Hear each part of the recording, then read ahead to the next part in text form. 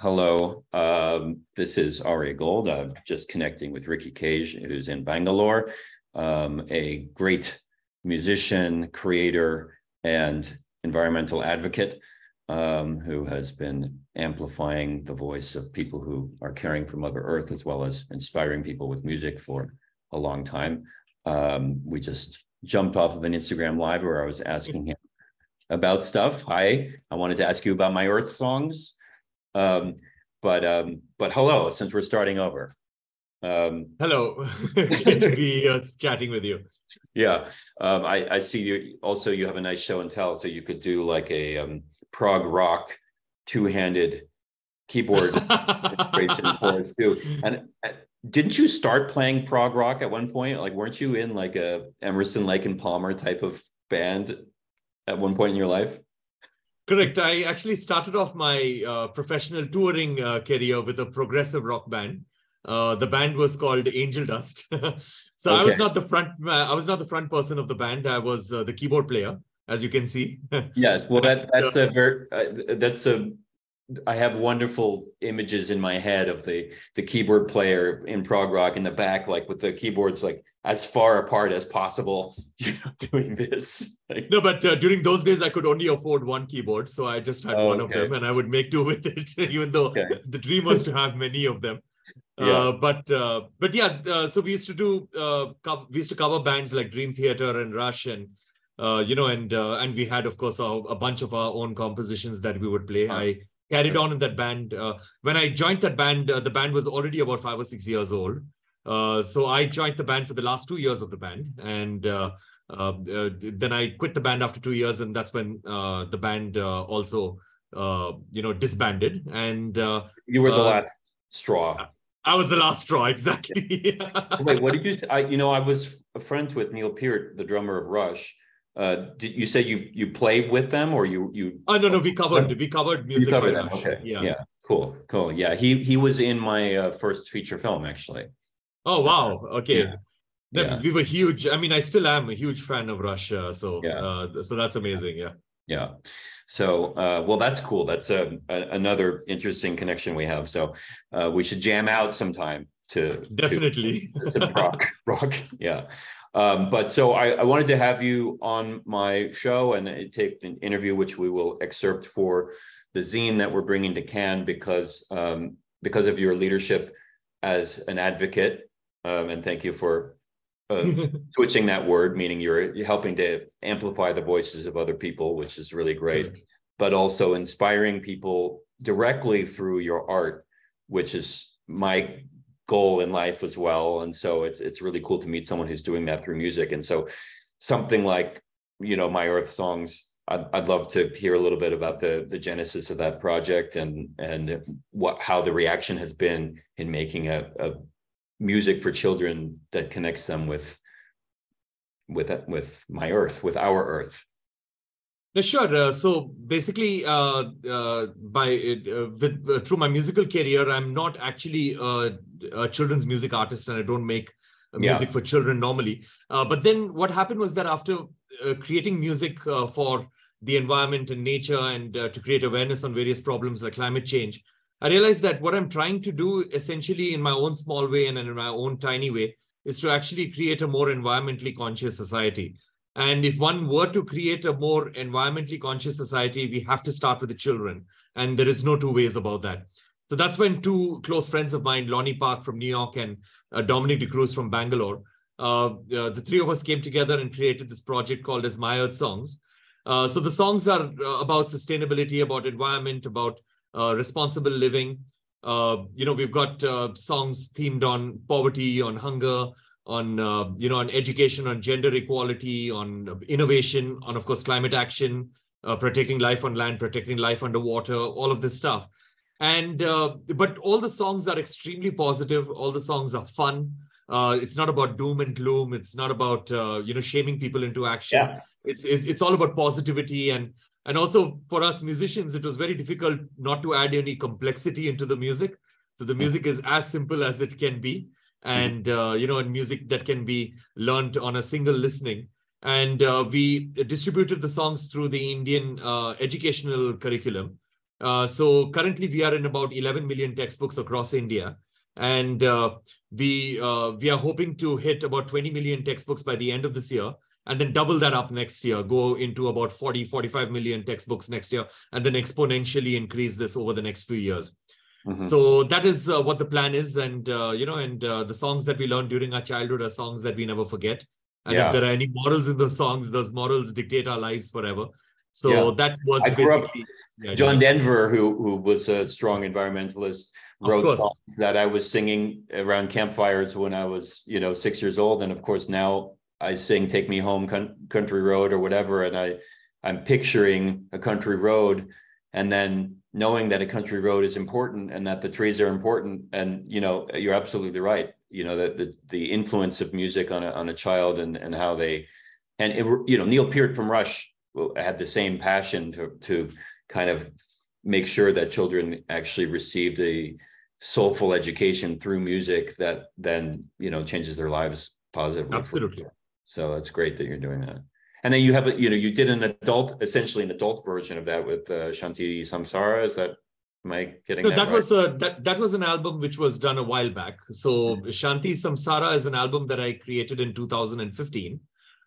So that was, so basically after I had won the Grammy Award, my first one in 2015, our Prime Minister of India, that is Prime Minister Narendra Modi, he had invited me for a meeting. And during that time, we discussed various things, especially about my environmental work and my work with the United Nations as the Goodwill Ambassador. And during that time, he mentioned that he's going to be visiting the Paris Climate Change Conference later that year, which we all know now is one of the biggest conference of nations ever in the history of our world. And with 193 world leaders coming together on a singular platform, to discuss about how to mitigate the effects of climate change and how to create a future that is better for our future generations. And so basically, Prime Minister Modi told me that he's going to be delivering a keynote speech, and he's going to have the main stage for a while. And he's also going to be launching something known as a Solar Alliance during that time. The Solar Alliance, long story short, being a group of nations which have tropical climate, which can generate solar energy. And this solar energy can mitigate the use of fossil fuels around the world, and, and power the so-called third world nations and the so-called global south. So anyway, so that is when both of us looked at each other and we realized that, okay, here's an opportunity to create some music. So that is when, he encouraged me to create an album which has got musicians from around the world, passionate musicians about climate action and about environmentalism. And, and I ended up creating the album Shanti Samsara with 500 musicians from 40 countries all over the world. Anywhere I could find a musician who felt as strongly as I did about the environment, I collaborated with them. There were also orchestras involved. There were ensembles from around the world and superstars from around the world. And then the album was released at the Paris Climate Change Conference by our Prime Minister Narendra Modi and the French President at that time, François Hollande, and the United Nations Secretary General at that time, that is Ban Ki-moon. And the album has gone on to becoming really successful all over the world. And I still perform songs from that album regularly in my concerts. And do you feel when you're playing a song from that album, I mean, my question always is, somebody listening who's not necessarily thinking about these issues. I mean, of course, those of us who think about them all the time. It's, when you've become fully aware, and nothing else is as important. But the average audience might not be thinking that when they come into a concert. Do you feel that you are able to change people in the course of a 90-minute show where they come in with one soul and they leave with another soul? Absolutely. So there are two aspects to this. One is that when it comes to concerts, especially, or music in general, even recorded music, one cannot remove their focus from the art itself. So the art itself has to be absolutely fantastic, number one. And number two is that it has to be very entertaining. Especially the concerts have to be super entertaining. So that is something that we do not lose focus of, that the concert has to be extremely engaging. It has to be extremely entertaining, very up-tempo. It has to, we have to get everyone to sing along with us, everyone to dance along with us, irrespective of their thoughts on the environment, on their thoughts or their ideologies on climate change. And with every country, it's different. Since, like, for example, this year we've done already done about 9 countries, and we're going to be performing in another 13 or 14 by the end of this year. We've already been booked for those concerts. So with every country, it's different. Like, for example, in a country like India, where climate change is treated as an absolute science, or in any European country, or even any African nation. Unfortunately, in America, climate change is looked upon as something that you either believe in or you don't believe in, almost like a religion. And America is unique to this particular issue rather than anywhere else in the world. Because in America, it's something that either you believe in or don't believe in, whereas in every other country in the world, it is treated as an absolute science with complete and absolute scientific consensus.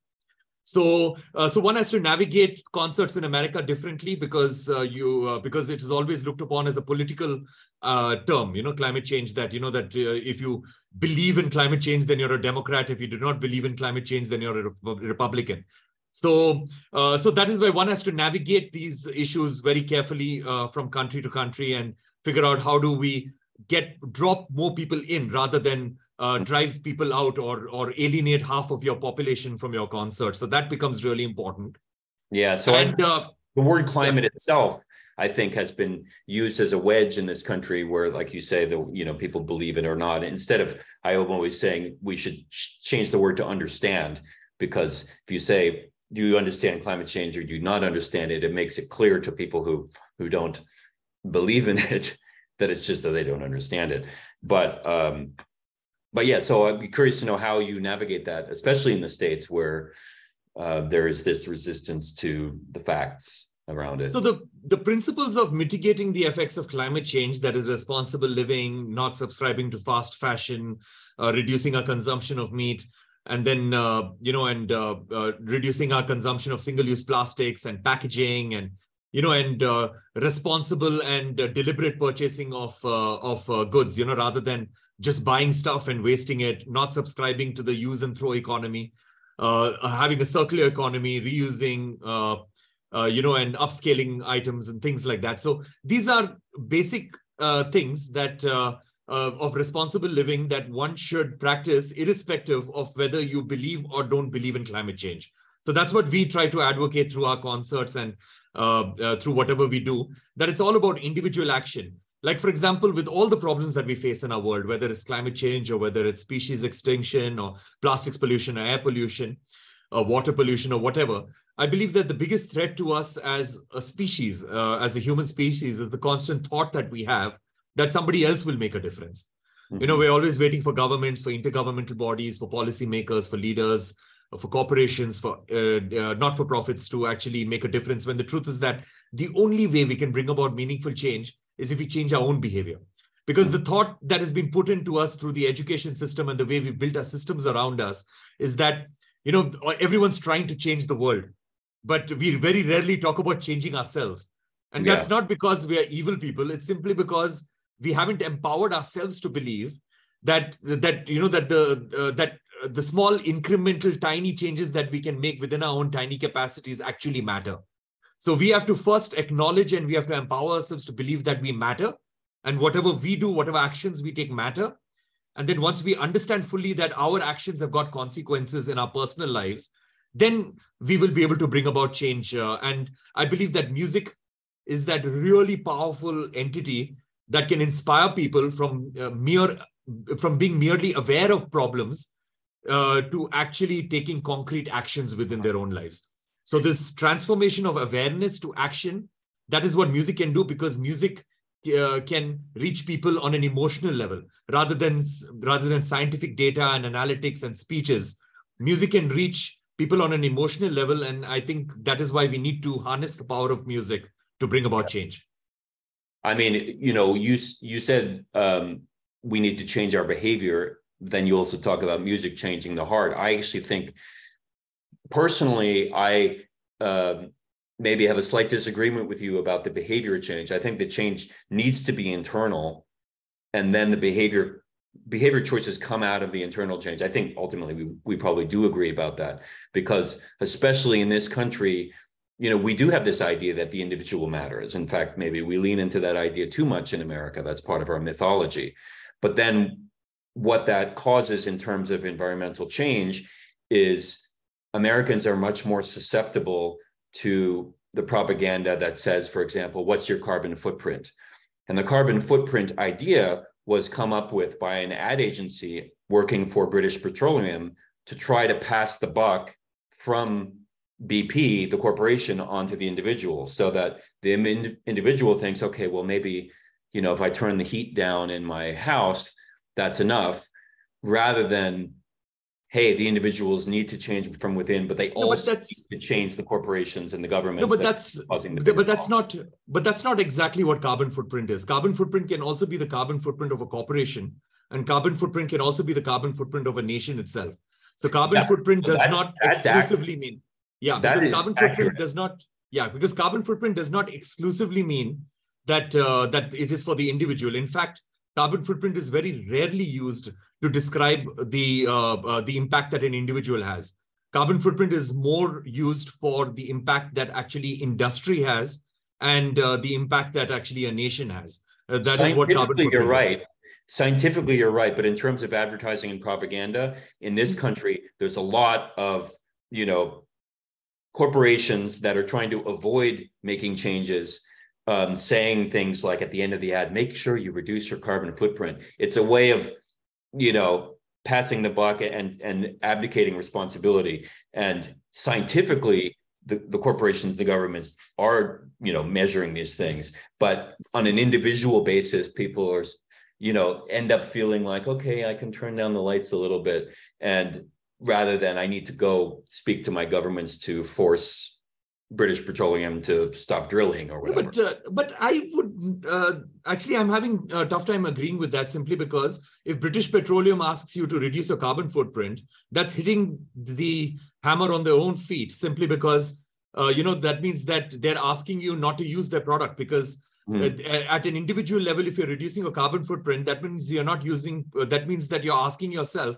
not to use products that would actually affect the environment. Because if you look at the 8 billion people who are on this planet, if you measure all of the 8 billion people's carbon footprint on an individual basis, that is equal to the carbon footprint that an industry puts out. Right. Because at the end of the day, we are the consumers. So if you take it on a consumer level as to what our carbon footprint is, that is the exact same carbon footprint as the corporations have, because the corporations are dealing with their carbon footprint based on their sales.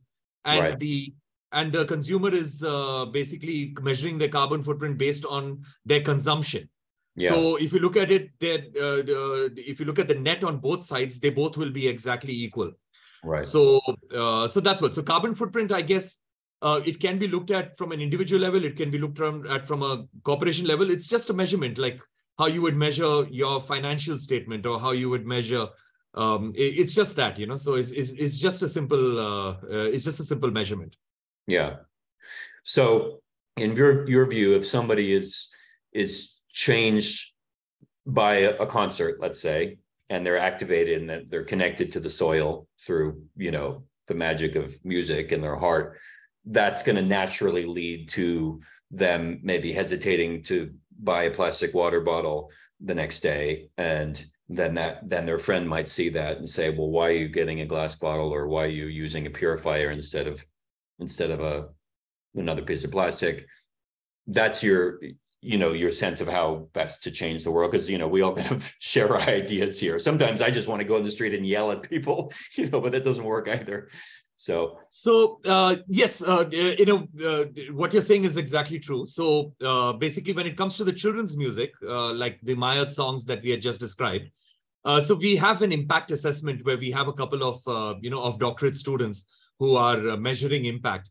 So we get a lot of messages from the parents of kids who who are exposed to these songs, and the parents tell us that how their children are forcing them at home to go completely single-use plastic free and to go packaging free and things like that, you know, and also try to, sort of like, for lack of a better way to explain, shame their parents into action, because children adopt these environmental friendly practices a lot faster, than their parents.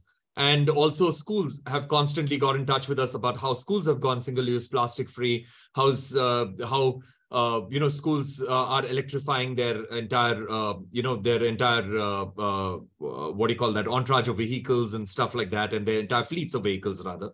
And also, there have been a couple of schools that have gotten back to us saying that they had a lot of open space and they were planning to build buildings in that open space, and how the children protested against it, saying that you cannot cut down trees, and and we need the open space, and and things like that. So it's been very, very encouraging. And when it comes to our concerts, again, we've got a couple of doctorate students who help us out with impact assessment over there, because it's important to figure out how impactful these concerts are and how behavioral change is being brought about. So what they do is that they actually meet people within the audience. They get a certain sample size from within the audience, and the willing members of the audience fill in questionnaires, very quick questionnaires online.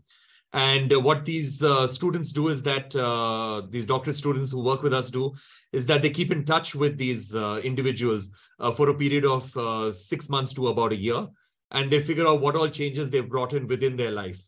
So, and then what we do is that we do an impact measurement based on this, and then we figure out how we can course correct for the following years and what we can do differently.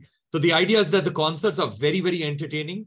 The concerts are, and we do concerts for huge audiences, like, we do stadium audiences. This year we performed, our largest audience this year was about 85,000 people in a concert. And we do even intimate concerts too. And the idea is that everybody is thoroughly entertained, but they've got something to think about when they go back home. So that's the idea. Mm-hmm. It's amazing that you're able to measure that, and that you're studying the impact on people's behavior afterwards, because that's exactly the kind of thing that one should be doing. But it's incredible that you're able to be a creator on the artistic and the side of soul and melody, and yet also seeing the actual measurable impact afterwards. I can't say that I know anyone else who's doing that. So it's pretty inspiring.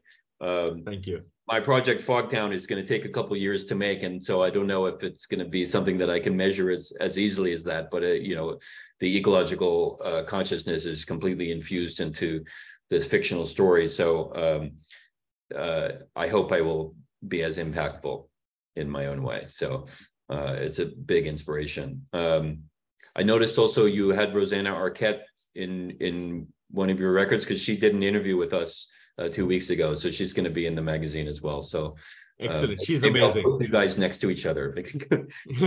So she's absolutely amazing. So there was a song in the Shanti Samsara album, the one which was launched at the climate change conference, which I had mentioned about. So there was a spoken word passage which we had requested her to recite.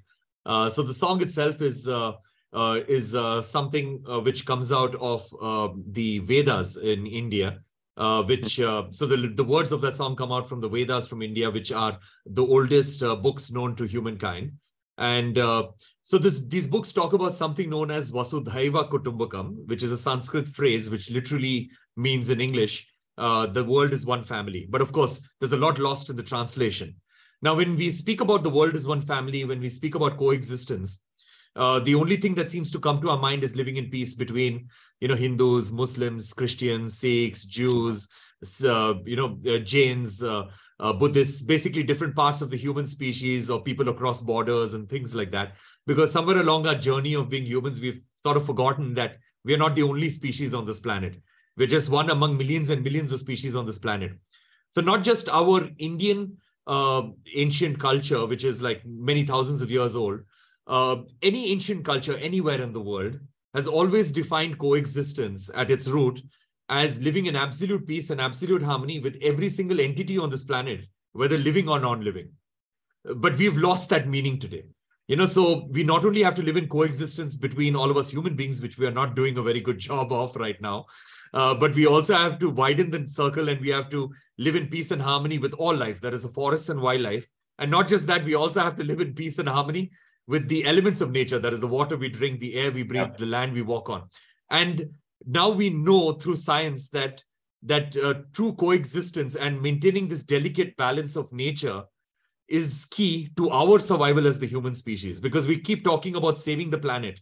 We keep talking about saving Earth or whatever. That is absolute nonsense. Exactly. You said it right. That it's all about saving ourselves, because what we are doing is making a planet that is inhospitable for ourselves. What we're doing with climate change, what we're doing in global warming is creating a planet where we cannot survive. Yeah. Well, the indigenous teachers that I've studied with here in the States, obviously, are very integrated with the idea that all the living and technically non-living things, even rocks, for example. Yeah. We talk about in sweat lodge ceremony, the rocks that heat the sweat lodge are called the stone people, and they are treated with the same respect that the people in the circle are treated. Yeah. More respect, because they're providing the heat. And this idea that everything on our planet, all the material things, living and technically non-living, are part of our survival and part of our soul, is across the world true in indigenous cultures. So I've found this, whether it was in South America or even in Lithuania, where there are people who are kind of reconnecting with old roots of religion there. And so we've forgot, or many people have forgotten, but the learnings are still available to us if we listen to the right people. And Absolutely. for the most part, it's indigenous people who, at this point, land that is controlled by indigenous people is where 80% of the biodiversity that's left on the planet is in their hands. And it's not a coincidence, because they're living in harmony with it. Yeah. And so we have a lot of things to learn from these people. Absolutely. Have you studied much with indigenous groups, either in India or elsewhere? A lot, actually, because I constantly collaborate with them on music. Mm-hmm. So a lot of the indigenous groups and the tribal groups, especially in India, have got songs that have been passed down orally from generation to generation. So there's no script for it. There's no written dialect for it. It's all about these passing on these traditions orally. And so I spend a lot of time with the tribal populations in India, and I learn these songs from them, and I collaborate with them on music. So some of this music is on the internet. It's on my YouTube channel, where I actually interact with them, and also made a documentary called Who is Baul, about a 1,000-year-old tradition of Baul music in India. Baul is basically a form of music in the northwestern part of India, where this group of people have had decided about 1,000 or over 1,000 years ago that their pathway to God is through music, and not through a priest, and not through a middle person, So that is and their songs are largely about nature, and it's largely about how nature is so abundant and so forgiving and giving. Okay. This music is on your YouTube channel? Yes, it is. Okay. I'm very curious to hear that. So one song that I can recommend is the One with Earth song. It's on YouTube. It's a collaboration between me and the tribal musicians of India. So, I guess it's that and a bunch of more that you could actually listen to. Yeah, you can send me some links that we'll put in the magazine too. Wonderful.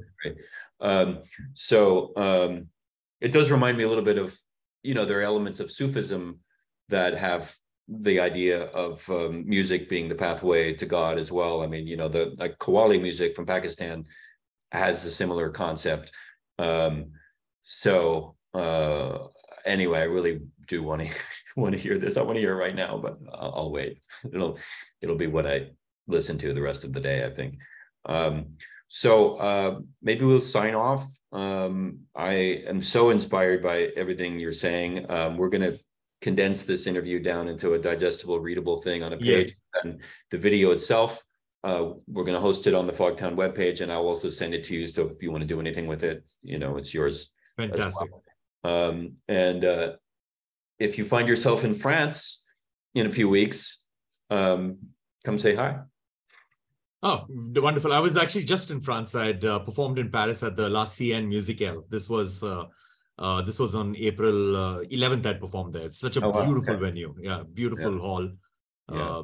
Just on the river. So it was absolutely amazing. Yeah. Okay.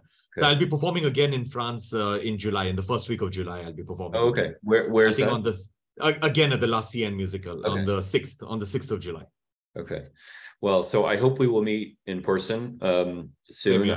I can't even remember how we ended up connecting, but somehow we had each other's email addresses, and I don't think we've met in person. Yeah, we haven't. Yeah. So I was like, I got an email from you, and I'm like, how did this happen? But it's wonderful. So in fact, last year I had opened the Cannes Film Festival with a concert because last year the country of honor for the Cannes Film Festival was India. Mm-hmm. So I was invited by the Cannes Film Festival to actually open the event with a 40-minute concert, and in fact it was the first time ever that the Cannes Film Festival in its 75-year history that they actually opened the festival with a concert. They've never had a concert there.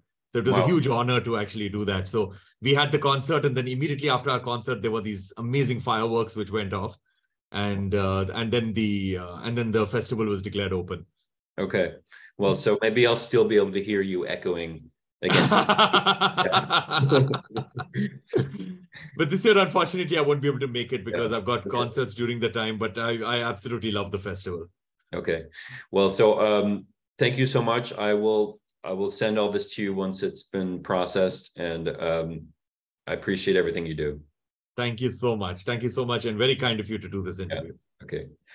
Ciao. All my best. Thank you. Bye-bye.